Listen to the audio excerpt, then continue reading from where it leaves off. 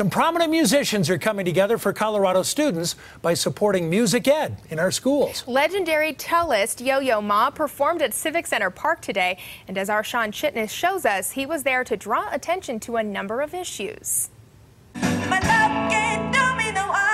Performing in the park to a large crowd, sharing the stage with a famous singer and a legendary musician. Not bad for a 14-year-old.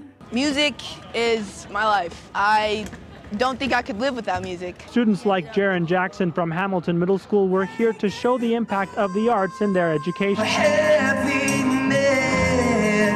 A reminder of the need to give every child the chance to do the same in their schools.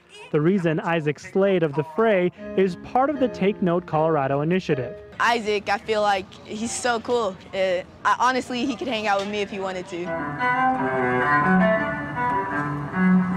An idea that caught the attention of the award-winning cellist Yo-Yo Ma. Which other group says we want to give instruments to every single person in the state?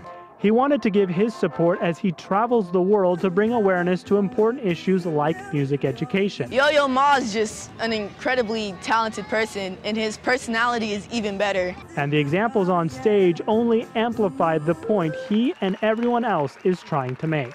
It gives you personality. It helps you discover who you are and what you want to do. So nice, 'cause I got you. A lot of talent right there. Jaron tells us he plans on becoming a famous musician one day, and he's already off to a good start, as you heard there. To learn more about Take Note, visit cbsdenver.com. And we really love sharing these Together for Colorado stories with you. That's why we have a whole show dedicated to them. Join us for Together with Karen Lee. It airs every Friday at 6:30 right here on CBS 4.